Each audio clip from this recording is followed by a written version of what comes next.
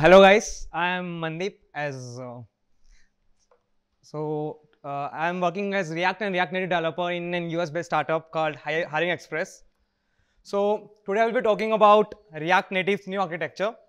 Before we go into React Native new architecture, we'll be deep diving that we'll be deep diving in the current architecture as well, that how does our OS understand JavaScript, and we'll be talking about native UI threads, even JavaScript thread, shadow thread, and how is the UI rendered in the current architecture. Then we will be talking about the React Native's new architecture covering JSI, which stands for JavaScript Interface, Fabric, Turbo Modules, and lastly, CodeGen. So what is React Native? So as we know that React Native is like JavaScript framework which for writing natively rendering application for both Android and iOS. Now what do I mean by natively rendering application? So how React Native, we will be writing React Native application by React Native components, how these components are getting converted into native views. So let's understand that. Let's understand what's happening under the hood. So before I start, I want to clear up 2 points. The first point is React Native is going to be rendered using the native views. Like you can see on the screen, we have this React views, view, text, image. These are not going to be rendered on a real device. So on a real device, the native views we have like view group, text view, image view. For iOS, we have a UI view. For text view, we'll be having UI text view. This will be rendered on the real device. Now, how it's happening, we'll look at further slides. And the second point I want to clear is JavaScript is not going to be compiled in platform language, maybe like Java or C++. So anybody can answer me why JavaScript is not compiled into the platform languages? Dynamically typed, it's just very difficult to Yeah, exactly. A phone, like JavaScript is like dynamically typed language. For a phone to translate a dynamically typed language into like strongly typed language, like example is Objective-C, is like pretty much difficult. So then how our OS is understanding the JavaScript? What's happening? Let's understand that. So as we know that, well, we are developing a native app, we'll be using like Objective-C or Java. But well, we are developing React Native app, we can pretty much start without writing this Objective-C or Java code, unless we are required to to integrate module which is not covered by the library.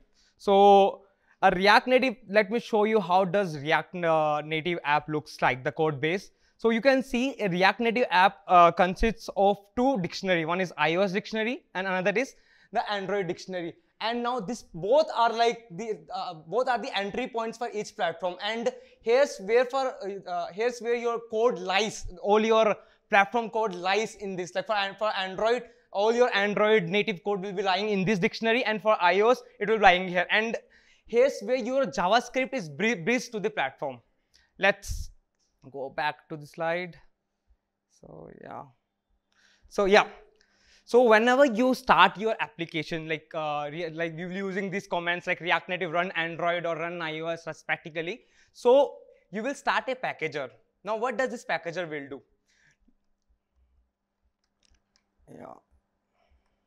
Yeah. So when this packager starts up, it will put all your JS code into this. Okay, wait a second. So yeah.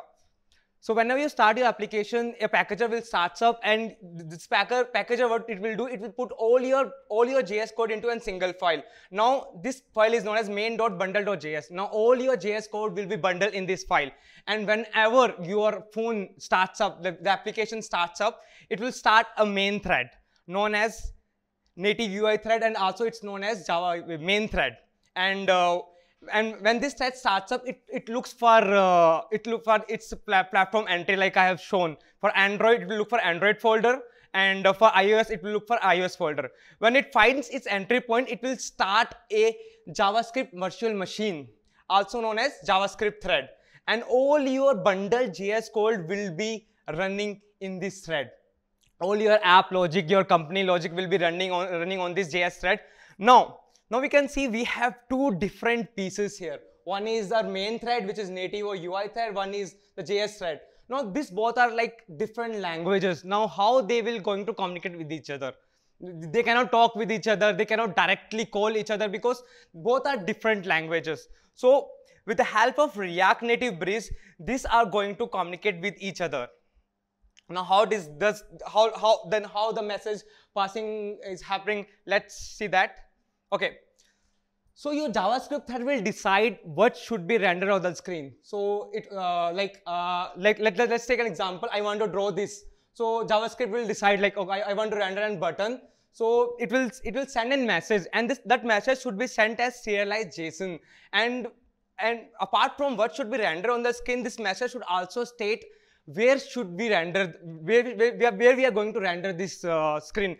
Because JavaScript, this native or main platform doesn't understand Flexbox. So shadow thread comes into the picture. The shadow thread will like calculate all the width and height and pass in the same message, and that will be passed over the bridge.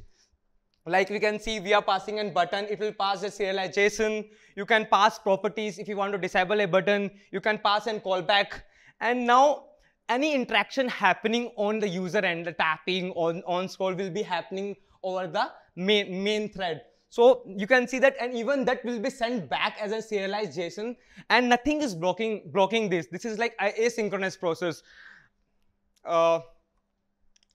So now this works great for a normal scenario. Like I have like a button, like I have a screen and a button, I tap a button. So this native thread will send a serialized JSON that user has tapped the button. The callback function will go to the JS thread, and JS thread will, whatever we have written, the business logic or company logic, will run that, and we will again send as the serialized JSON. For a normal scenario, it will work great. Let us take example. We have like a long list of list. Now when the user try to like continuously scroll, so many events are firing. Now the user will like on scroll event, then it will go as serialized JSON, then again it will go to JS thread will return a layout, and shadow thread will like give the calculate all the width and height, and it will again send back to the native thread. Now this is consuming time. So if you are doing React Native from quite some time, you can notice for flat list we can see a blank screen. So now how these are the current problem we are facing in React Native's current architecture. Now how these problems are like solved in the new architecture, we will be discussing later on this.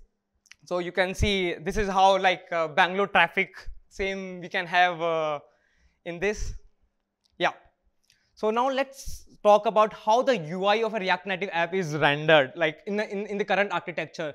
So first of all, you will be writing the UI of a React Native app using React Native views. You will be having an component tree. You will be following the same unidirectional approach, which is like specific to React. You will be, the communication between these components will be happening by means of properties, callbacks. If a child element needs something from the parent element, you will be passing a callback function. If a parent element needs, you can pass in properties. Yeah. So when you run your code, when you run your code, this JavaScript will generate a React element tree. Now this React element tree, as you can see in the screen, will be translated into React shadow tree, which is in C++, and this will be used by the shadow thread that we have talked later. This shadow thread will use React shadow tree to calculate all the width and height, and it will generate host view tree. Now this host view tree will consist of all the native views, the view group, the native views we have.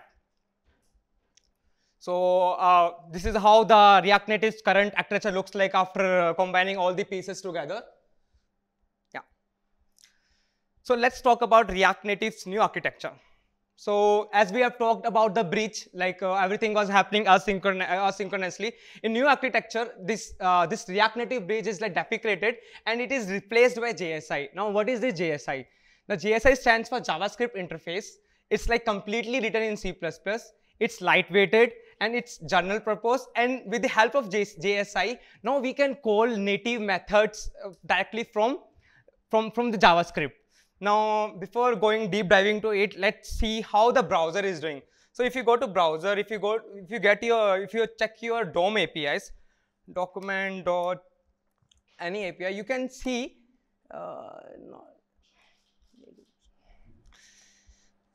so you can see a function has been written. Now you can see here it's written as native code. Now what does the browser is doing here? The browser is exposing the OS APIs to the JavaScript.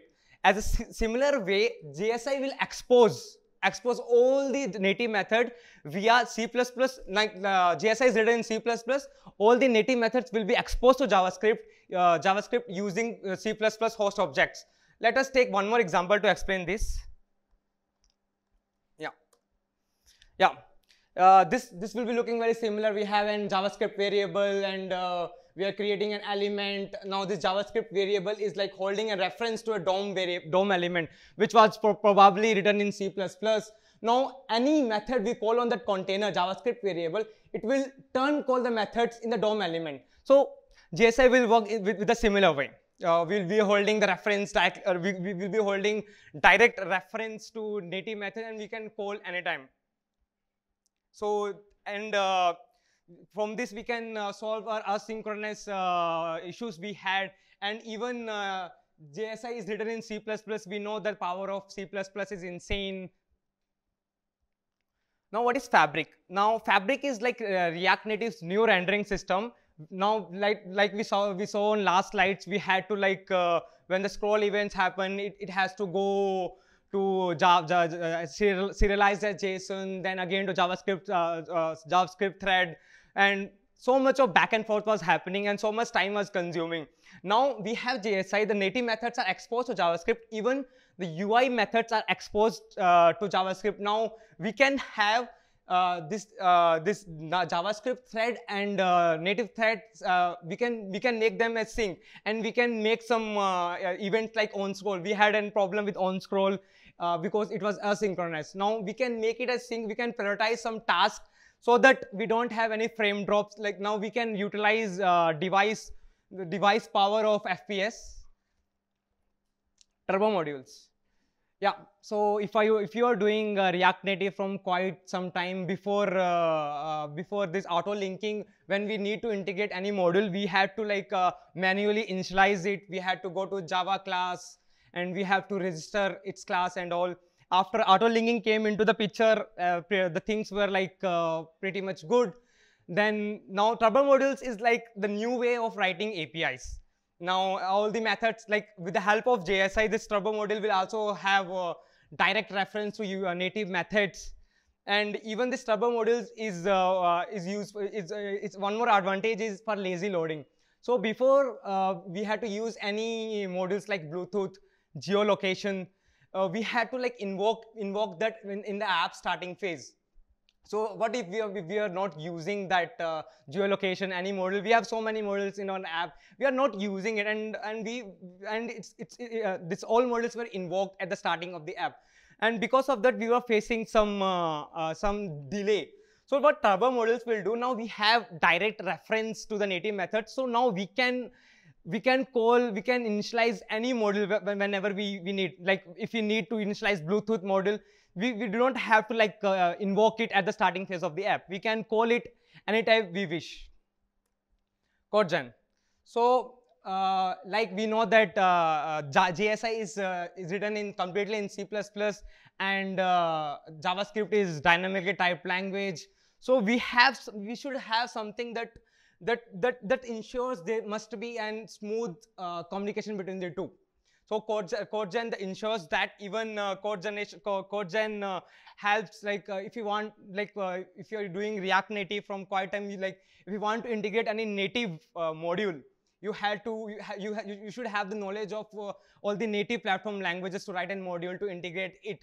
But now with the help of CodeGen, you can write your JavaScript or in TypeScript. It will generate your boilerplate for that module. It will not generate the whole native module. It will just generate the boilerplate, and it will contain all your majority of things required to create that module. So this is after all these changes, this new architecture will look like this. So that's all from my side. Thank you.